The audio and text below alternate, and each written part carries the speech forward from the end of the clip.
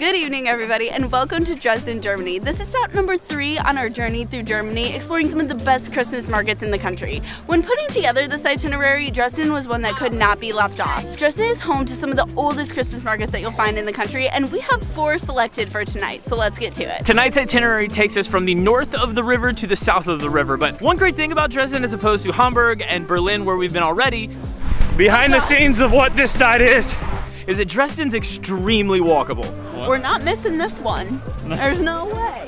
First up on our list takes us right across the Elbe River to Augustusmarkt. This market runs all the way from Newtown Market to Trinity Church. It's insanely long, and it's also one of the most international markets you'll find here in the city. We just walked through it, and I have no idea how there are so many vendors. It's insane.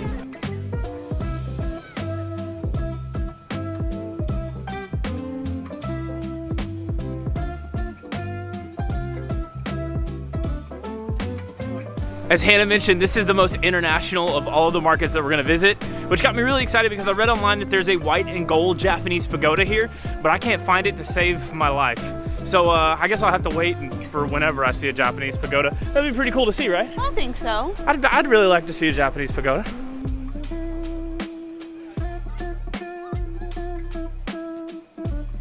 We're here filming on a Saturday night and it is absolutely packed.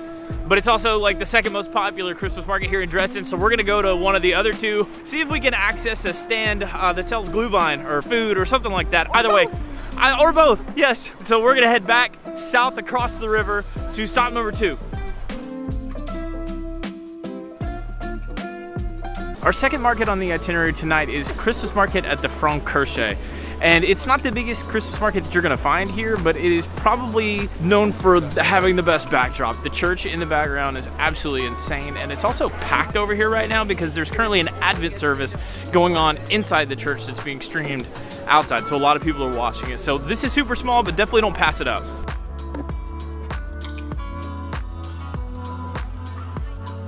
Well, the last 2 markets have been quite packed, and the last one was a little bit small. It's in great proximity to our next location because the city is so walkable. Just on the other side of the church is Neumarkt. This market is nicknamed the Advent Market, and it's kind of convenient because the Advent Mass is going on right now. But it also has items of historical significance as well as a bunch of different arts and crafts. We saw someone blowing glass. Like, there's a ton of different things that you can get here to take home with you, but we can't because they're a little too fragile.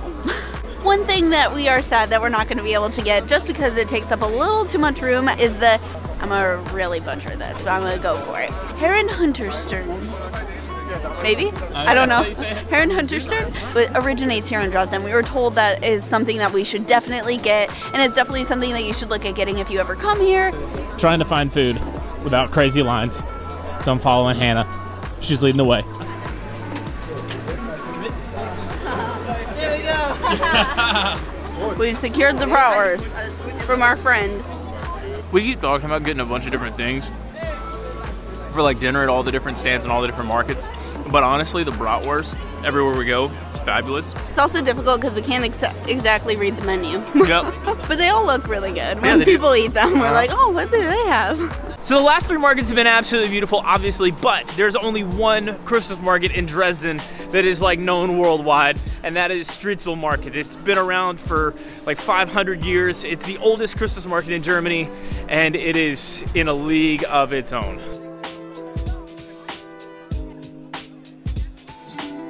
As I mentioned, this is the oldest Christmas market in Germany. This is year number 588.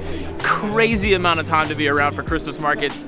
I don't know if it was shut down during COVID the last 2 years, but I know that it is definitely back up in full this year, and it is going all out. The Christmas stands are so intricately decorated. It is the most unbelievable Christmas market that I've seen in the 3 cities that we've gone to thus far. I don't know how it can be topped, honestly. It's the season for glühwein for any reason. Let's go. Oh, it's so warm. Oh God, that actually burned. Okay, no. So this is great glühwein, and we have heard that each glühwein, like at the markets, is different. But we're after a specific mug, so I guess we're gonna have to try all of them here because this is not the mug that we wanted. It says 2020, and it's the 586th year It's 2022 and it's $5.88. That's the mug that we're on the hunt for. I don't know if we're gonna find it, honestly. I got myself a pulled pork plate with a baked potato. We also got white glühwein as well. So yeah, we got the white. They got the red. I think they got the red. We're just enjoying our glühwein. This is just what we do at Dresden Christmas markets.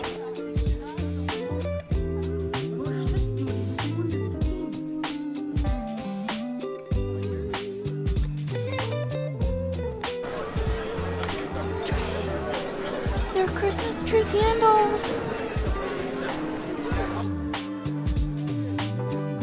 Now we're on the hunt for something sweet, and it's called Stollen, and I think we might have found it. Yep, that's it. Do it. Cool. We've heard we had to try it, so wow, perfect. That was amazing. I did. You already tried it? You like it? Put it in my mouth, yeah. It's really good.